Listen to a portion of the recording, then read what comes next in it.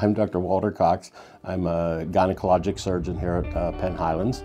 Started my practice back in 1990 here when it was Mon Valley Hospital, doing obstetrics and gynecology at that time, and then probably about 10-15 years ago we quit doing obstetrics and do just gynecology and gynecologic surgery now.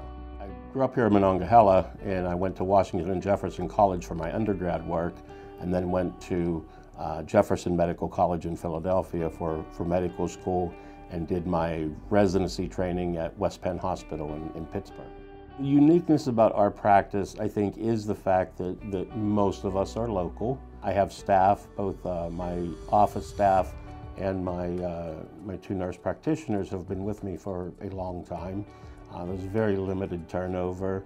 Everybody buys into the same philosophy that we want to do what's best for the patient in the best way we can for them. The part I enjoy the most is the patient interaction. Seeing a patient daily, trying to help them get through whatever the issues we're dealing with them, just what I enjoy the most about it. I love the area here.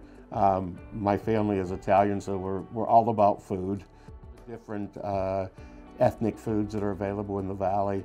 And my wife and I also have a farm that my kids are involved with and grandkids, and we enjoy spending time there with the kids and grandkids.